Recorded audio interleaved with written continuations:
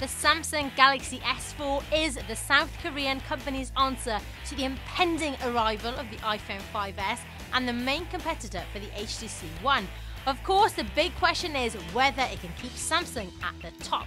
We round up tech's reviews, movers and shakers for their verdict on Samsung's latest smartphone. It's fair to say that David from The Verge did not like the look of the Samsung Galaxy S4, and noting he just couldn't get over the gross feeling when he was holding the device. He concludes on the design: if the GS3 is any indication, millions upon millions will choose the Galaxy S4. Me, I think design matters, polish matters. The S4 is fast and impressive, it's also noisy and complex.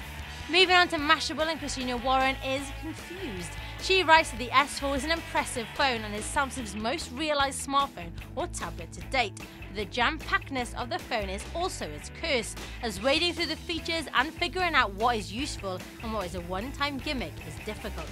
Jessica Dolko over at CNET agrees with the cutout on the S4 and writes, as cool as some of the S4 add-ons seem, their multitude makes them easy to miss and there's a good chance most people will only use a fraction of them. Finally, we have the man of tech, Walt S. Mossberg from the Wall Street Journal, and his closing statement: while many will compare the S4 to the iPhone 5, I also compared it to the HTC One, which came out in April. The HTC has a handsome, sturdier aluminium body, dual stereo speakers, an excellent camera, better screen resolution than the new Samsung, and twice the base memory for the same price.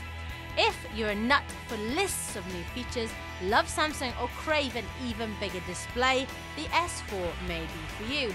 It's a good phone, just not a great one. For our review on the S4, head to t3.com and subscribe to us on YouTube for the latest tech, news, reviews and